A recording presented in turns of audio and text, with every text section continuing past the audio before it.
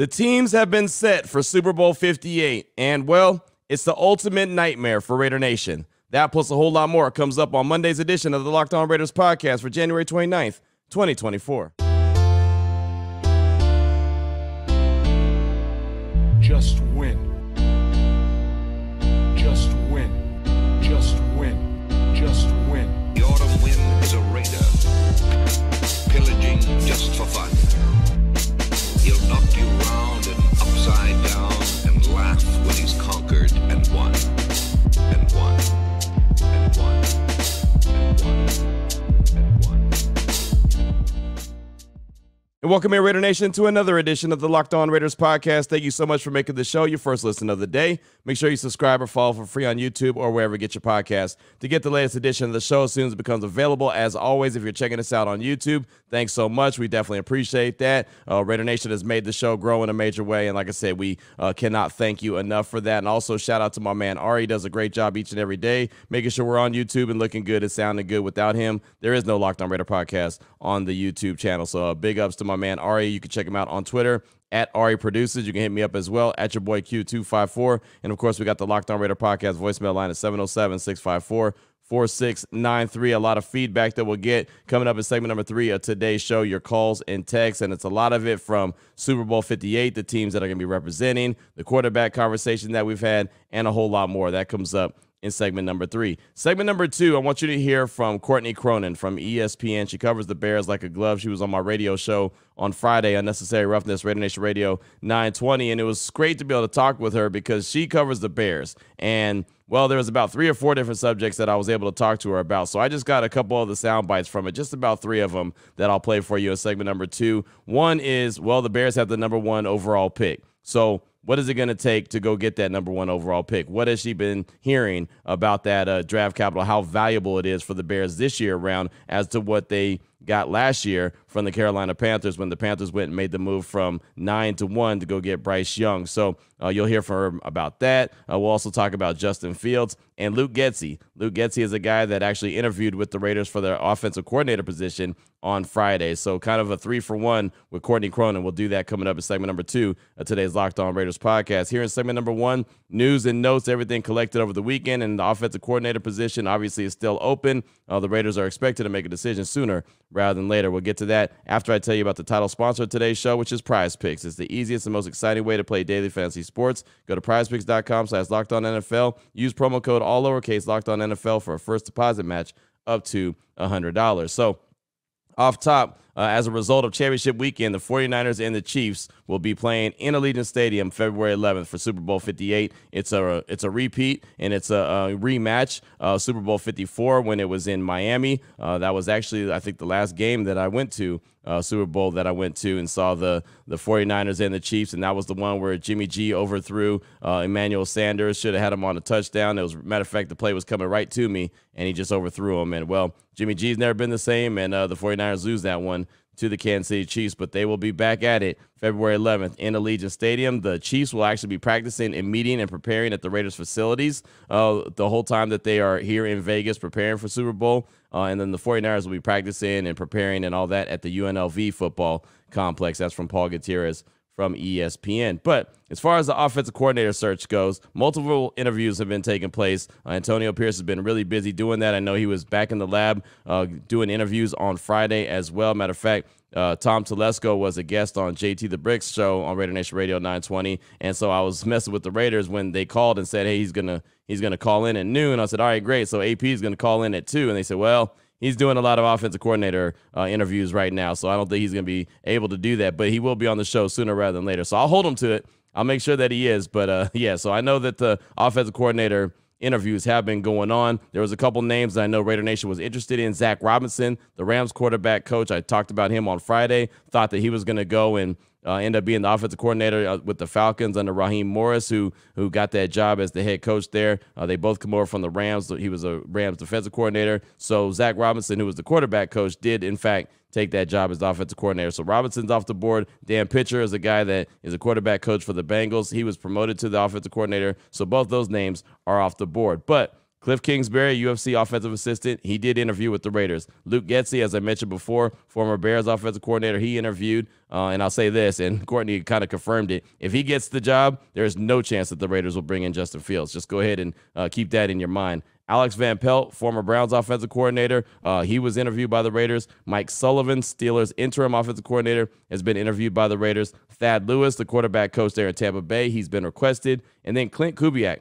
This is an interesting one. 49ers passing game specialist was expected to interview with the Raiders if the 49ers had lost to the Lions over the weekend. Well, the 49ers did not lose, so now the Raiders aren't able to interview him until after the Super Bowl, and I think that that's going to be too long. And according to Ian Rappaport from NFL Network, the Raiders are actually expected to make a decision early this week, so that could come today, maybe come tomorrow, but is expected to get wrapped up sooner rather than later. So don't expect Clint Kubiak to be part of the mix. Also, I kind of wanted to touch real quick on, and really this could be a conversation that we expand into a whole segment, just a couple of key elements that stood out to me from championship weekend that I think the Raiders can kind of take away from. First of all, when it comes to Patrick Mahomes and the Chiefs, Mahomes is a problem. Right? I mean, they went into Baltimore after a week after going into Buffalo and picking up the win over the Bills. And I thought, okay, well, it's the Bills. You know, I figured that bubble was going to burst at some point. Man, the Chiefs made the Ravens look so bad and look so uncomfortable. And it was a closer game than it probably should have been. It looked like the Chiefs really should have blown them out. Lamar Jackson had a bad day. He picked a bad day to have a bad day. Too many mistakes that they made. Zay Flowers made multiple mistakes, just all kind of things. But bottom line is what stood out to me is that Mahomes is going to be a problem. And as long as 15 is on the field, the Chiefs are going to have a chance. And I know that they haven't had a very good season. The regular season wasn't great, but, you know, they went on the road when they had to, and they picked up the W's. Now they're playing in the Super Bowl. So whatever you do as a defense, you've got to build that defense to really try to compete and slow down the Kansas City Chiefs regardless. And you know what? I think the Raiders have done a good job of that. That's one area that I can say they've done a good job. There's still more elements that need to be added to the mix, but I think the Raiders give the Chiefs a really tough out. Now, I don't think anyone's going to beat the Chiefs consistently right now as long as they have 15 and they got Andy Reid, but I think that the Raiders have just as good a shot as anyone else, especially led by that defense. Now, the key is obviously scoring as many points as possible. But as far as the Lions go, I thought offensive coordinator Ben Johnson, who is a favorite to get multiple head coaching opportunities, but with the Washington Commanders, it looks like that's where he's probably going to end up getting his job. But I know multiple teams were really interested in him. What I thought was good about what he did, and it was pointed out a couple times during the broadcast, he really built the offense around the personnel that they had. It wasn't like he had just a certain scheme, like, you know, the Shanahan scheme or the McVay scheme. It was more like, okay, this is the personnel we have. How can we build this thing up? I could appreciate that, and I think that more teams should do that instead of just sticking to their guns and saying, well, this is my scheme. This is what we got to do. This is how the quarterback's got to play. This is how the running back's got to play. This is the kind of routes we're going to run. Like, you've got to be able to build it around your personnel. So I can appreciate that. Also, you know, as far as like the Lions in their run game, the way that they ran against the 49ers, and look, they ultimately lose the game, but the way they were running the ball in the first half, that's what I envision Antonio Pierce wanting. Right, a dominant running game where you really have two running backs that are weapons, David Montgomery and Jahmyr Gibbs, but they're two different guys, right? I look at Josh Jacobs and I look at Zamir White, and I think that they're very similar. But when you look at the Lions, they have almost that that Tyrone Wheatley and Charlie Garner style, right? Where one's the pound it in David Montgomery and Jahmyr Gibbs is just the ultimate weapon, right? I feel like that's kind of the approach that Antonio Pierce wants to see from his team. Now, obviously, we'll learn a lot more when they hire the offensive coordinator and they kind of roll out, what kind of plan they envision to have. But I feel like to have that kind of ability to run, and that's what I thought gave the Lions a chance to beat the 49ers, is because they could run the ball. They ran for over 140 yards in the first half. Now, they made some mistakes. I think they should have gone for a touchdown the end of the first half, and then obviously in the second half when he went for multiple fourth downs and didn't get it. Now, I think that the one that he didn't go for, he should have gone for, and the ones that he did go for, he probably shouldn't have gone for. But hindsight's always 20/20. It's always easy to second guess when it's all said and done.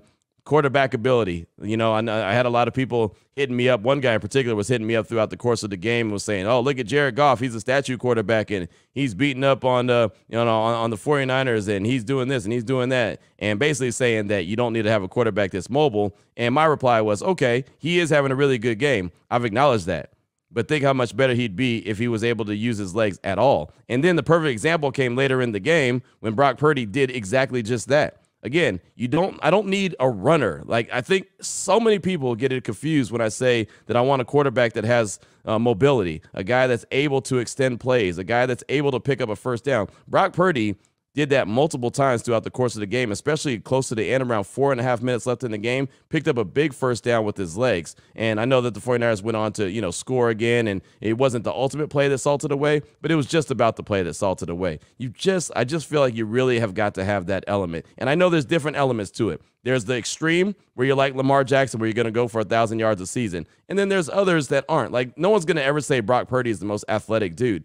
But when he needs to get up out of there and get 7 or 8 yards for a first down, he has the ability. That's okay. That's all I'm asking about. So a lot of people keep getting it confused no matter how many times I explain it, which is insane to me, but I guess it is what it is. It's just, I guess the mobility word is what gets everyone hung up. Everyone thinks it's a runner. No, I'm not saying that. I'm just saying a guy that has the ability to pick up a first down, extend a play, roll out even. Purdy did it multiple times on Sunday, rolled out and gave his guys chances to get open. Then he hit them. So that's again, one of the biggest keys. And look, if you're not going to go in that direction, if you're going to go with like a statue like Jared Goff, and again, that's not a slight to him, that's just the reality of who he is. You've got to have a stellar offensive line, and you've got to have a couple standouts like Penei Sewell for the Lions, right? And so he gives them an opportunity, and Penei Sewell is a fun guy to watch, right? I think about, man, that would have been great if the Raiders could have got him, but the Lions picked him number 7 overall, in 2020 or 20? Yeah, I think 2020. And that was when Alex Leatherwood got selected, number 17 overall, and we all know how that worked out with Leatherwood. It didn't work out. I almost forget his name. It was so bad. He's barely hanging on in the NFL still. That's how bad that pick worked out. You could always use an offensive lineman, but so if you're going to do that, you should build up the offensive line anyway. I think that the Raiders need to continue to build that, and have a monster up there. But again, man, just the legs that Brock Purdy showed at the end of the game was so critical in the success for the 49ers that I just feel like the Raiders, whoever their quarterback is going to be, needs to have that type of ability as well. Again, that's a conversation that, I have so many notes from the 2 games that we could really have like multiple segments on, and maybe we'll go back to it at some point, but I wanted to point out a couple things that stood out to me from championship weekend that maybe the Raiders could use in their favor moving forward. Coming up in segment number 2, you'll hear from Courtney Cronin from ESPN. She covers the Chicago Bears like a glove. We'll talk about Luke Getsy. We'll talk about Justin Fields, and we'll talk about that number 1 overall pick. What would it cost to go get him, go get that pick? We'll do that in segment number 2 of today's Locked On Raiders podcast. We'll get right into that after I tell you about the title sponsor of the show, which is Prize Picks. Prize Picks is the largest daily fantasy sports platform in North America. The easiest and most exciting way to play daily fantasy sports. It's you against the numbers. That's it. You're not going up against thousands of players, pros, sharks, none of that. You pick more than or less than 2 to 6 player stat projections, and you watch the winnings roll in. You know the NFL is coming to a close. Super Bowl 58 is coming up on February 11th, so you don't have much time to get in on the NFL action. Only got one more game to get in on the NFL action, but they've got NBA action and a whole lot more. Prize Picks even offers a reboot policy. Your entries will stay in play even if one of your players gets injured. For football and basketball games, if you have a player who exits the game in the first half, doesn't come back in the second, that player is rebooted. Prize Picks is the only daily fantasy sports platform with injury insurance policy. You can get quick withdrawals, easy gameplay, and enormous selection of players and stat types at what make Prize Picks, and that makes Prize Picks the number 1 daily fantasy sports app. All you got to do right now is check it out at prizepicks.com/LockedOnNFL. Use the promo code LockedOnNFL for a first deposit match up to $100. Again, prizepicks.com/LockedOnNFL. Promo code is LockedOnNFL for a first deposit match up to $100. Prize Picks, daily fantasy sports made easy. All right, Raider Nation, there we go. Segment number 2 of today's Locked On Raiders podcast. I want you to hear a few sound bites from Courtney Cronin, covers the Bears for ESPN like a glove. She's really good at what she does. I've done many shows with her. She's fantastic. But I thought it was a really good opportunity to catch up and find out a lot of different information from Courtney. So I had her on my radio show on Friday, Unnecessary Roughness, on Raider Nation Radio 920, and we talked about multiple different subjects. Because right now I think the Bears are in a great position. They have the number 1 overall pick again, thanks to the Carolina Panthers. And if I'm the Bears and I know that I need to build this team up in a major way, I'm definitely trading that pick to the highest bidder, right? I don't think that they're in a position where they're going to be competing for, a deep playoff run right now. But, man, you want to know the fastest way to get there? Trade that number 1 overall pick. With all the quarterback talent that's in this draft and all these teams that are desperate for the quarterback, including the Raiders, in my opinion, man, they can get a massive haul, much more than they got even a season ago from the Carolina Panthers, who traded up from number 9 to number 1. So a couple different subjects that I talked about with Courtney. I just want you to hear a couple of the sounders that she had things she had to say about it. And the first one is exactly that, talking about the haul that the Bears could get for the number 1 overall pick. Check it out. Last year, they received wide receiver DJ Moore, the 2023 first-round pick, that was number 9 overall, 2023 second-round pick, number 61 overall, 2024 first-round pick, and 2025 second-round pick. With all the quarterback talent at the top of this draft this upcoming year, how much more valuable do you think that number 1 overall pick is now? I think it's significant. Like, if they were to trade out of that, what we have been hearing is that the haul could be even bigger than what you just mentioned, which is the top 15 wide receiver and DJ Moore and 4 additional, 4 draft picks. I would imagine that could be another player plus, 4 picks and then maybe like 2 more, maybe even 3. I mean, there's a lot to like about this quarterback draft class that you didn't have last year. I mean, I don't think we knew C.J. Stroud was going to develop into this rookie quarterback who got his team into the postseason in year 1. And it was a perfect marriage between a first-year play caller, a first-year head coach, and a rookie quarterback. Things like that don't happen all that often. So for a draft class now that has Caleb Williams, Drake May, Jaden Daniels, Michael Penix Jr., J.J. McCarthy, Bo Nix, that's 6 names right there that, by early day 2, all of them could be off the board.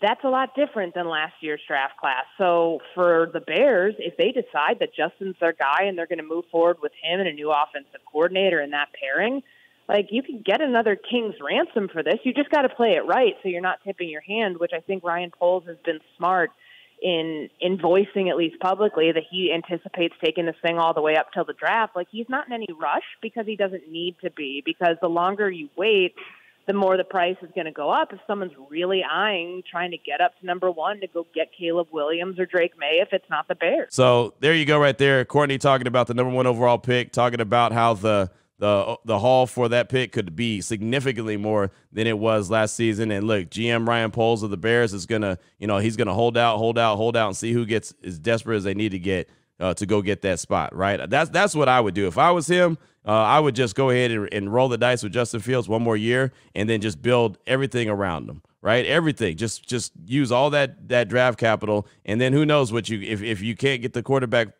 play the way you wanted to, then maybe you could do something else. Hell, maybe you can still get the guy that you want. It just depending on who makes those trades and where you're actually, what the draft capital looks like. But man, if I'm the Bears, that would be my number 1 intent, would to be trading that number 1 overall pick, knowing how many teams really want to get up there to that spot. Also, with Courtney Cronin from my radio show on Friday, talking about Justin Fields, and if she's seen enough to think that he could be a franchise quarterback for some other team if they do decide to hold on to the pick and go get a Caleb Williams or a Drake May or Jaden Daniels, whoever they think could fit in their system. Is Justin Fields a guy that you've seen develop into he could be a potential franchise quarterback for someone else, just needs a change of scenery? It just depends where, Q. I mean, up until the time I saw the Luke Getsy report today that he was going to be interviewing with the Raiders, I thought, hey, maybe this is a destination that if they threw a 2nd and a 7th round pick at the Bears, that would make sense for Vegas. But can he go somewhere and can he be a franchise guy? Yeah, of course. Second, we've seen quarterbacks throughout the last 10 years get fresh starts. Look at Jared Goff. Look at even look at Mason Rudolph. Go get a fresh start somewhere else, get a second opportunity, and if you make the most of it, then you make the most of your opportunity, and you can have new lease on your career. But I keep trying to think about where Fields can go that makes the most sense. I've heard the insane idea that the Atlanta Falcons are going to give up that 8th overall pick for Justin Fields. I just think that that's too much. I mean, when I wrote a story with Jeremy Fowler back in December, early January, is going into week 18, and you're we're polling execs, we're polling front office people across the NFL, and the consensus was that there was no consensus about the type of haul that they could get for Justin Fields, and whether that's a 2nd round pick, a 3rd round pick, maybe you're packaging a 2nd in a 4th, maybe it's 2nd in a 5th. I mean, there's no real price that is a unanimous belief on, okay, this guy is worth X, Y, Z. But if he goes to the right spot, it has to be with the right, he came into a pretty bad situation in Chicago, and it never got better. Like, no matter what you think of Justin Fields as a quarterback, he was dealt a pretty crappy hand. When he comes in, the staff was on its last leg. They were trying to make something work. They handled it incredibly poorly from the start, which is why they are no longer employed. And then I think that you take a look at what happened with Matt Eberflus and Luke Getsy. Luke Getsy was a first-year play caller. Like, I love the guy. He was awesome with us. I think he, dealt with his own lumps of being an OC for the first time, but a little different than coaching Aaron Rodgers when you have a young quarterback. You've never called plays in the NFL level yourself. That marriage was doomed from the start, and it never felt like it synced up where they were both, it's not a symbiotic relationship. So I think that stuff factors into the success of wherever Justin Fields goes. You've got to, you'd like to make sure that he would be in the right spot where an offensive coordinator is going to design a system to his strengths. So what Courtney had to say in a very detailed way right there is what bothers me about Justin Fields, right? It just does not sound like anyone's very convinced that he could be that guy for any team, right? You've got to build the team around him to be, to be in the best position. I just don't know if he's going to end up being that guy. Now, I mean, if you give up, like she has said, maybe a second and a seventh, maybe that's worth the try, especially because his salary is cheap this year. And, you get the fifth-year option. It's like, what, $20-something million, $22 million if you pick it up. And, then you got to make a decision. So you have a little bit of time where you can figure it out. But it just sounds like from everyone that I've talked to about Justin Fields, like they're just not sure. And if they're not sure about him after this much time in the league, even though he's been in a bad position, like Courtney mentioned, in there in Chicago and didn't have a lot around him, and that coaching staff didn't do him any favors, it just feels like he's not going to end up being that guy. And ultimately, that might be why the Bears do exactly opposite of what I said. They might say, hey, yeah, for every reason you just said is the reason why we have to go and get our quarterback at number one instead of being able to trade it. That could be a case, a scenario that ends up happening because they just don't see it and don't believe that he could turn in to that guy. So finally, we found out on Friday that Luke Getsy, who is the offensive coordinator there in Chicago, was coming to Vegas to visit with Antonio Pierce and interview for the offensive coordinator position. So I asked Courtney, hey, if he ends up getting the job with the Raiders as the OC, what should Raider Nation expect to see as far as offensive play calling goes? I think that I'm not surprised to see that his name surfaced. I think you got to make sure you trace the dots too. Like, who's Antonio Pierce's agent? I believe that he's represented by Trace Armstrong. Luke Getsy's a Trace Armstrong guy as well, so those things factor in. But I think that a fresh start for Getsy, he was a young coordinator. He was, he's in his, mid-30s. He's had a chance to, take a look at this thing in totality, learned what worked with Justin Fields, learned what didn't work, and realized, too, that he wasn't coaching Aaron Rodgers anymore. And I don't think that that's, necessarily a knock on him as a coach. It's just a development that you can ask one quarterback who's going to, first ballot Hall of Famer eventually, to do certain things, do things a certain way that you can't ask younger quarterbacks. So the last 2 years and what they've developed, there's a lot to be proud of, for Luke Getsy, for Andrew Janocko, for that entire staff that, or the 5 that got let go. That's something I think that they can definitely, that he can use in interviews to say, hey, I came in thinking this, I came out having learned this over the last 2 years.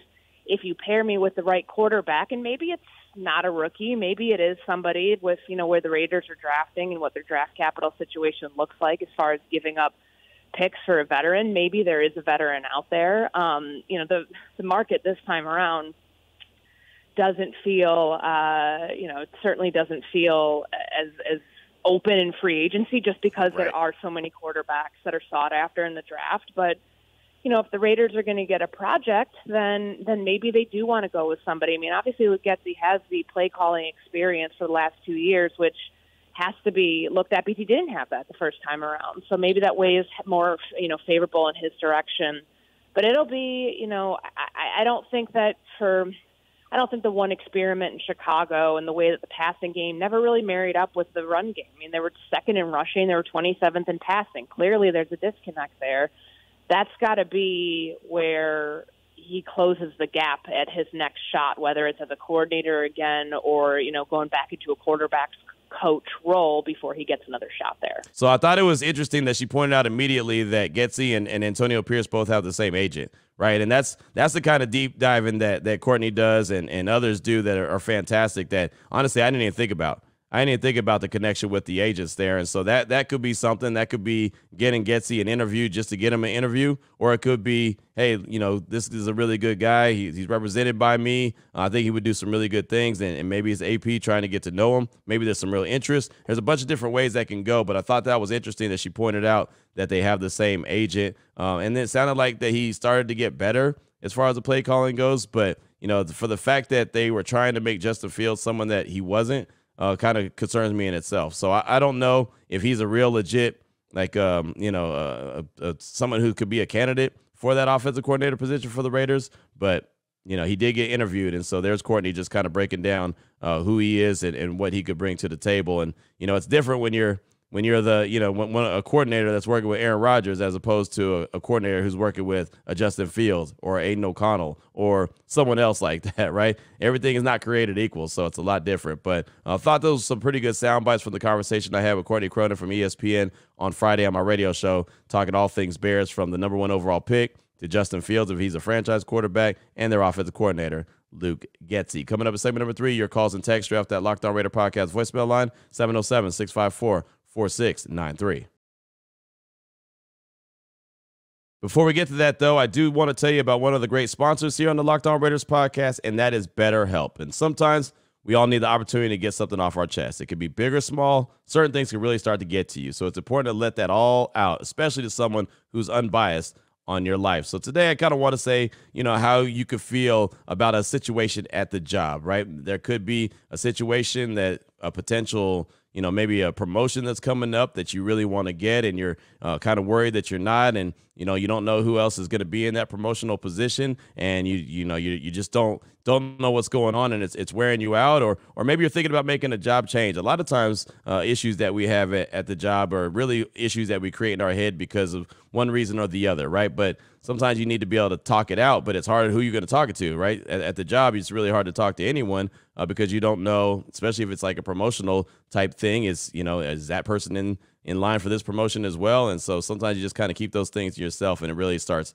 to eat at you. And, well, you just need to get it out, get it off your chest. That's where therapy can come in. It could be different for everyone. If you're thinking of starting therapy, you should give BetterHelp a try. It's entirely online. It's designed to be flexible and suited to your schedule. Visit BetterHelp.com/LockedOn to get 10% off your first month. That's BetterHelp, HELP.com/LockedOn. All right, Raider Nation, here we go. Segment number 3 of today's Locked On Raiders podcast. Your calls and texts draft that Locked On Raider podcast voicemail line, 707-654-4693. Start things off with Dominique from St. Louis. He's calling to talk about a plan he has for the quarterback position, actually for the quarterback room. Here he is, Dominique in St. Louis. Hey, Q. This is Dominique from St. Louis. First and foremost, appreciate what you do, man. Hopefully I get a chance to meet you one day. Seem like a cool guy, nice, genuine guy, man. I'd like to meet you one day. Hopefully I can do that. But just had a plan here for the quarterback position. Let me know what you think. Of course, keep AOC on the roster. He's under contract. Secondly, I would do everything possible to trade up for Jaden Daniels. And then third, I would like to bring in a veteran that has starting experience, has had success in the league, still relatively young. I believe he's 30 years old. And that's Marcus Mariota. He signed with the Eagles for 1 year, $5 million. I think we can get him cheaper than that. He's, like I said, he started in this league. He's not a scrub. Not saying to, bring him in and be the starter, but I would let all three of those guys compete. And, back in college, I know we're talking about Cliff Kingsbury as possibly our OC. He succeeded at Oregon in kind of a spread, air raid offense. Just let me know what you think about that. Marcus Mariota, Jaden Daniels, and AOC, let all three of those guys compete. May the best man win. All right, thanks, Q. Talk to you later. Thank you so much for the call, my man. Appreciate you, and thank you for the kind words. And you already know how I feel about Jaden Daniels. That's quarterback one for me. O'Connell, he's definitely earned the right to be in the quarterback room and at the very least be QB number 2, at the very least. For Aiden O'Connell, he's done that. I do agree that the Raiders need to bring in a veteran. I just don't know if Marcus Mariota is actually that guy. He was in Philly last year. I don't really know how that went. Didn't do too much deep diving on him in Philly, but I know in Atlanta in 2022, things didn't go very well. So I'm not too sure where Marcus Mariota is at right now as far as playing, wanting to play, how much love he's got for the game. I'm not too sure. He's not going to shake up anything. He's not going to ruffle any feathers. You're, spot on when it comes to stuff like that. But I just don't know about Marcus Mariota. But a veteran is definitely needed in that that room. Brian Hoyer and Jimmy G, in my opinion, they are not it. Thank you so much for the call, though. I do appreciate you. Up next, got a text from Raider Nation Mason. He says, "Hey, Q, Raider Nation Mason out of MT. I just wanted to ask a quick question about the upcoming draft. I personally would not try to trade up to 1. I think we can get the number 2 overall pick for cheaper, and it's a win-win scenario. If Chicago takes Williams, we take Daniels. If Chicago takes Daniels, we take Williams. Hell, if Chicago takes Marvin Harrison, then we take whoever we want. My question, therefore, is what would you give up for the number 2 overall pick? Who are your untouchables if you have any? For me, the only untouchable is Mad Max Crosby. That man is the heart and soul of the Raiders' defense. Would not be the same. Thanks, and go Raiders." That's from Raider Nation Mason. And, yeah, it's funny. I had this conversation on Friday on my radio show as well. What would you be willing to give up as far as a player? If you had to involve a player into a trade to get where you need to get your quarterback, who would it be? And for me, untouchable, Max Crosby, there's no doubt about it. And really, my other untouchable is Devontae Adams, but I could see a scenario where he's not untouchable, if that makes sense. Like, I selfishly don't want to give him up, but I can understand a scenario where you might have to. You saw what the Bears got from the Panthers a season ago. They got DJ Moore.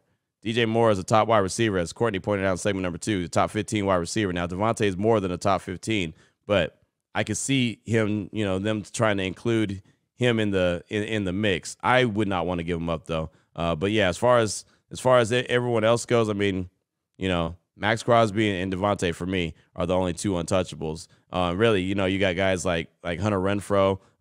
He could be on the move, but I think the Raiders would have to eat most of the contract to make that doable. Make that acceptable for any team. Let's see. I'm trying to think who else could be out there. Someone suggested on my radio show Malcolm Kuntz is a guy that they would give up, especially since he's all of a sudden built up his stock. And I would hate to see that just because, he has built his stock and he's playing really well. You would hate to give him up now. I even had someone suggest Tyree Wilson, and that's intriguing as well. I don't know how I feel about that, but that could be a scenario. But that's really kind of all that I've been thinking of. But as far as untouchables, Max Crosby and Devontae for me. But I know that most people are probably like you, where it's just Mad Max Crosby as untouchable. But thanks for the text. I appreciate you. Up next, got a call from Michael, who's a longtime Raider fan. He's calling to talk about the quarterback and the offensive coordinator. This is Michael. I've been a Raider fan for 51 plus years, and I used to live in Los Angeles, and I watched a lot of Raider games at the Coliseum. So my question is, I hope that do you think we're going to get a very good coordinator? I'm hearing this guy from USC, the quarterback coach for Caleb Williams.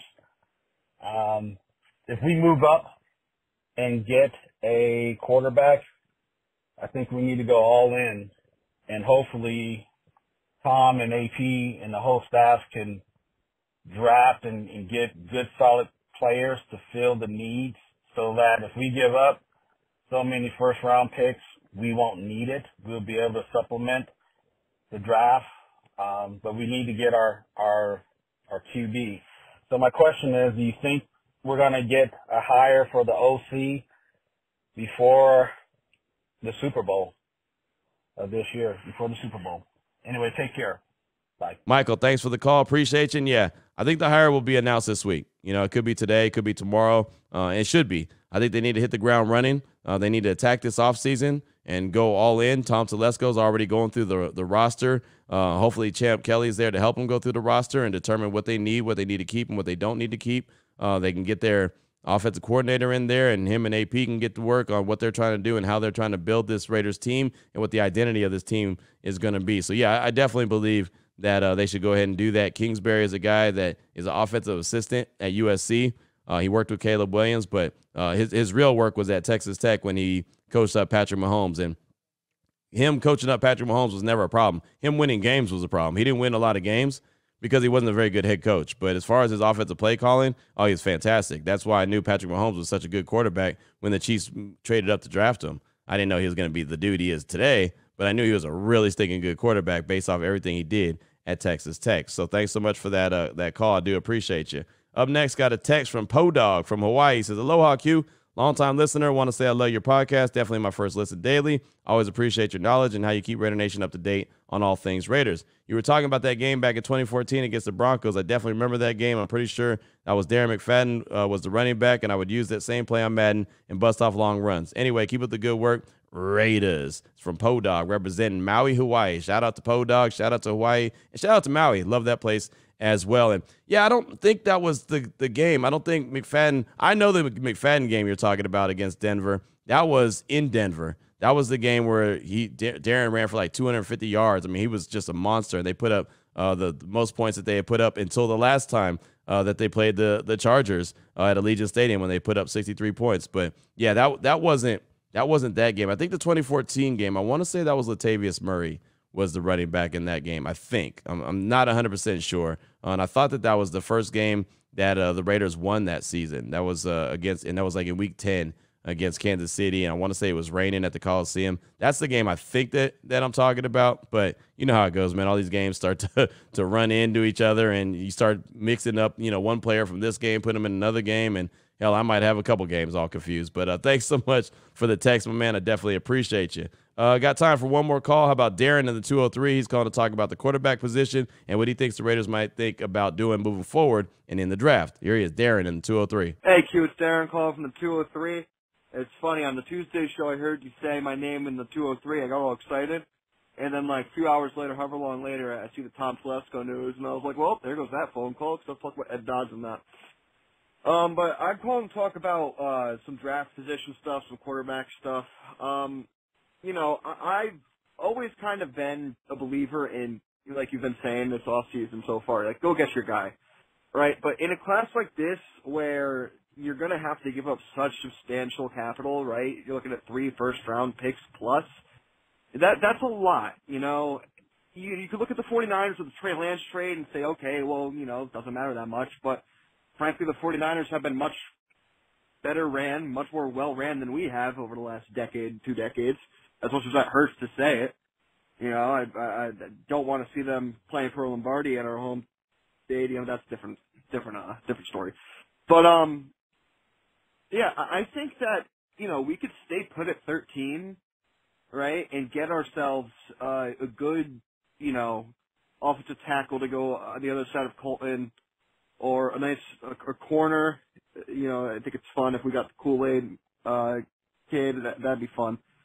But like a good corner to pair up with Hobbs and Jones, and then make a move back up into the 20s, early 20s, and maybe snag a Bo Nix or a Michael Penix, because I feel like they're going to get the Will Levis treatment, where everyone's expecting them to go really high, and then they're going to start falling for one reason or another. Penix, I agree. I'm scared about the injuries, man. That is terrifying, but scared money don't make money.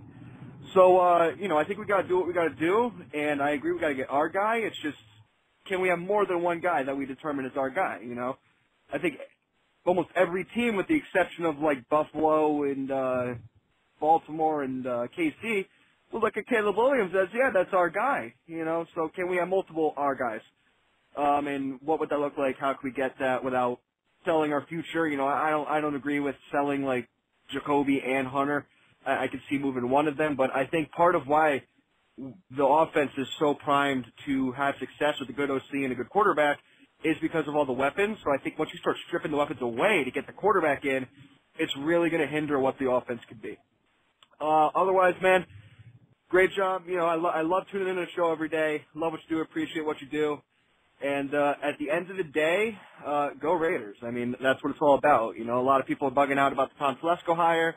But we don't know what we don't know. We won't know until we know it. So, Raiders. Darren, thanks for the call, my man. I appreciate you. And yeah, you could definitely have more than one guy, right? I would say that you should have at least, like top 3 guys, right? You can go like Caleb Williams, Jaden Daniels, Michael Penix, Bo Nix, or whatever you choose your order to be. But like for me, I would say get a guy that's probably not really a realistic option. Another guy who, is more realistic, and maybe a guy that's in case of emergency, right? Like, okay, this guy is still a good quarterback, and we'll draft him if we don't have any other guys that are on our board, right? I mean, they'll have a board and they'll have like a top 10 of everybody. But, you know, I mean, obviously Caleb Williams is the guy that everyone's talking about. For me, Jaden Daniels is number one because of the relationship that he has with Antonio Pierce already. I think that means something. I really do. I think that you've seen how Jack Jones plays with AP. I just think that AP has that relationship and has that ability to get the most out of guys. So I think that Jaden Daniels, who's already said that he wants to play for AP, would love to play for the Raiders. I think that would be a big deal. But you got those guys, Caleb Williams, Jaden Daniels, Michael Penix. I like him a lot. If the Raiders stay at 13, he might be there, you know, because of the medicals, but you got to check out the medicals. Bo Nix is a guy that I think has ability. I think the last 2 years at Oregon, he really did some good things. You know, and I think he really improved his stock. So there's some options there. There's plenty of options for a quarterback. The Raiders just have to decide what they want to do and what their quarterback looks like, right? What do they feel like their ideal quarterback looks like? Once they're able to decide that factor, then they can go around building that room up. So thanks so much for the call. I do appreciate you. That's all I got time for on today's show. Still got a text from Tori in the 605. Got some more calls as well that we'll get to on tomorrow's show, and maybe we'll be talking about the new offensive coordinator for the Raiders. Maybe it'll get announced today. If not, well, that's okay. We'll still have more news and notes of the day as we always do, and we'll have plenty of conversation as well around the silver and black. So until tomorrow, Raider Nation, take care of yourself, take care of your family, love on your family. Most importantly, as always, just win, baby.